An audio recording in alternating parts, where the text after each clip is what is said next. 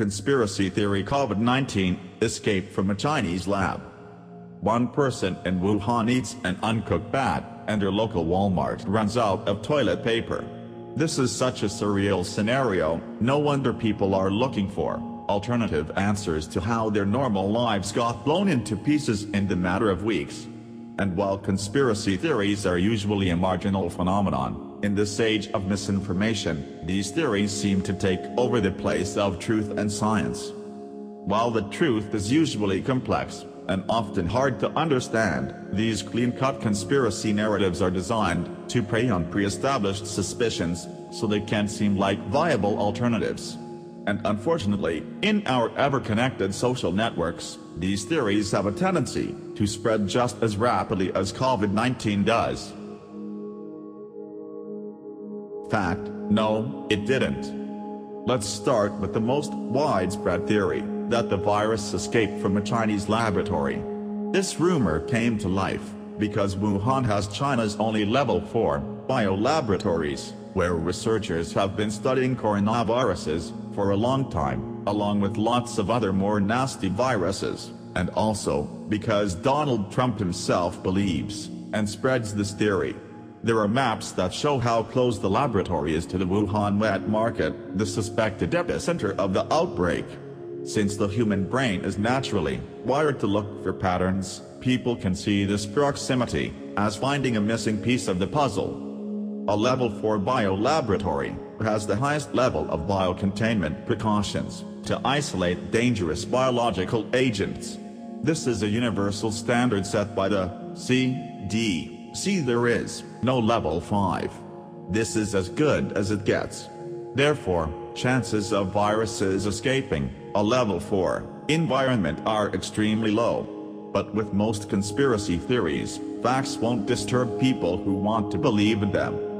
The idea that the new coronavirus is originated from the Wuhan lab came from a documentary produced by the Epoch Times, an English-language news outlet with links to a Chinese religious cult that has long been persecuted by the Chinese Communist Party, CCP. In their documentary, they insisted on calling COVID-19 as the CCP virus. And since this notion went mainstream, it has even been used by the Trump administration to cast blame on the Chinese, pushing the two countries' relationship to an all-time low. By helping to spread this theory, people only help the Chinese anti-government, religious cult they probably didn't even know exists. Conspiracy theory: coronavirus is a biological weapon. Fact: no, it isn't. As early as January 2020, conservative Washington Times gave space to a news piece from its national security correspondent Bill Gertz, stating no less than coronavirus may have originated in lab linked to China's biowarfare program. In an article in a tabloid back in February, Stephen Mosher, an anthropologist and author of Bully of Asia: Why China's Dream is the New Threat to World Order, also wrote that the coronavirus may have leaked from a lab in Wuhan. Only one more step from here, and many people started to believe that the virus was actually engineered by Chinese scientists as a biological weapon. There was no end to it from this point. News, blogs, social media sites were flooded with this misinformation. It seems it's harder to accept that a global catastrophe like this pandemic could happen as easily and coincidentally as it did. But as Neil deGrasse Tyson said, the good thing about science is that it's true, whether or not you believe in it. Science clearly proved that COVID-19 is a zoonotic virus, meaning it has spread to people from an animal. Several independent laboratories around the world verified this fact, and even an investigation by the United States military concluded that the weight of evidence indicates that the virus origin is natural. But that won't stop people spreading misinformation, and now nearly 3 in 10 Americans believe that COVID-19 was made in a lab. Conspiracy theory: COVID-19 is a USA virus. Fact: no, it isn't. In response, China deployed its own propaganda machine to push their own agenda. China's foreign ministry spokesman tweeted, that it's possible that the US military brought the virus to Wuhan. This went widespread in China. As much as Americans believe that the virus came from the Wuhan lab, a lot of people in China believe it was American military personnel who had brought the virus to China during their participation in the 2019 Military World Games in Wuhan last October. Just as Trump was pushing the name China virus, there was an accompanying attempt in China to rename COVID-19 the USA virus. This blame shifting has not stopped since, and we can only hope things will get better, at least after the November elections. And now, let's travel from the land of plausible lies to straight up crazy-town. Conspiracy theory: 5G networks are accelerating the spread of coronavirus. Fact: no, they aren't. One of the biggest new conspiracy theories is that 5G networks spread the virus. This theory clearly shows that no PhD is required to create a Twitter account. It should be needless to say that it is biologically impossible for viruses to spread using the electromagnetic spectrum. The latter are waves, or photons, while the former are biological particles, composed of proteins and nucleic acids. It's mind-boggling that even a single person buys this. But that's how conspiracy theories work. Take something we fear, like the electromagnetic radiation of 5G networks.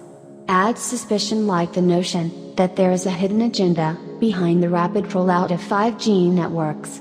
Mix it up, and pour it over something that already preys on our mind, like the fear of COVID-19. In this case, it was a guy named David, who believes 5G is a global conspiracy to cull the population.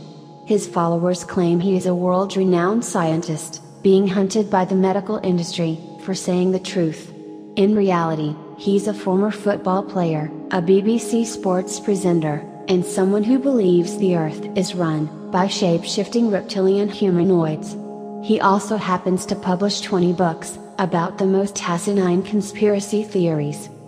And if anyone still believes that it's 5G towers that spread the virus, ask yourself this: how come that 5G networks are only deployed in 34 countries, while COVID-19 is present in 212 countries at the moment? Conspiracy theory: COVID-19 was unleashed by Bill Gates. Fact: no, it wasn't. Billionaires are elusive figures. Some of them are detached from the rest of us. They are also perfect to be cast as villains. So when the video of Bill Gates resurfaced, from 2015, where he warns of a pandemic, some people clearly didn't understand what the founder of a computer company has to do with epidemiology. Unfortunately, that confusion led to theories, and those theories quickly got out of control. Now there are people who believe the virus was actually created by Bill Gates to make a few more billions on the vaccine. Only but a few people listened when Bill Gates first talked about a pandemic in the coming in 2010. In an interview with Stat in 2018, he mentioned that he urged Donald Trump to invest in pandemic preparedness. The president didn't listen. This year the Bill and Melinda Gates Foundation has pledged up to $100 million to improve detection, isolation and treatment efforts, protect at-risk populations in Africa and South Asia, and accelerate the development of vaccines, drugs and diagnostics. Gates spent much of the second act of his career initiating and supporting efforts to prevent and control infectious diseases. His knowledge on viruses is on par with the world's best epidemiologists.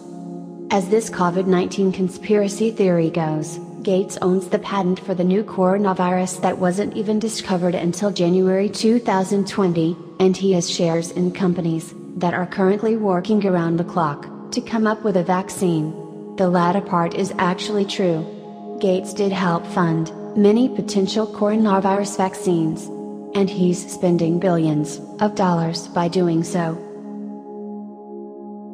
Conspiracy theory: coronavirus is about money. Fact: really, it isn't. To the layman, vaccine production seems like the greatest business in the world. Most everybody is going to need it sooner or later, so that must be paid by someone.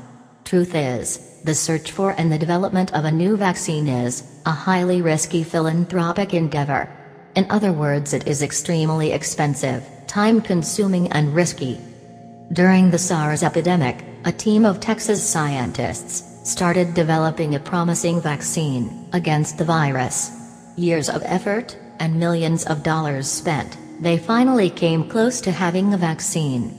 But by the time they had it, the SARS was gone and no one was interested in their findings anymore. At the time there was no reason to continue the research, so the money and the effort was wasted. Another thing is, if they had continued, by now we'd be closer to. Summing it all up, it's easy to get lost in the theories. People can come up with an infinite number of intriguing narratives.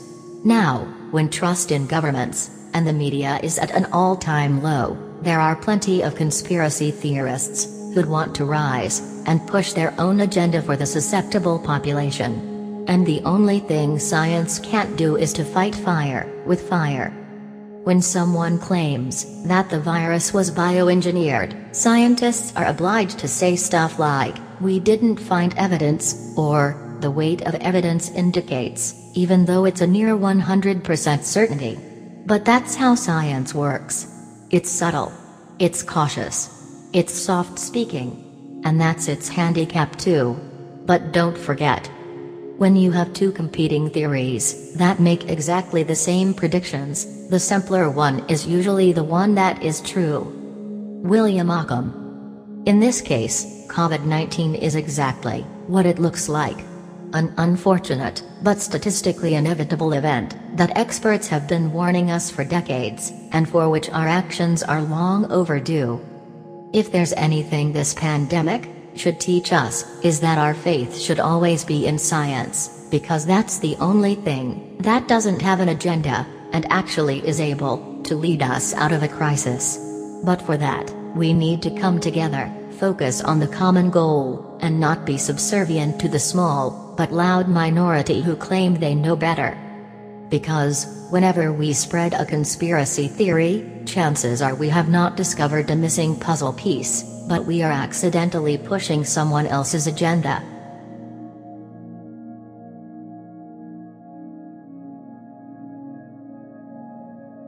Thank you for watching our video. Please like and subscribe.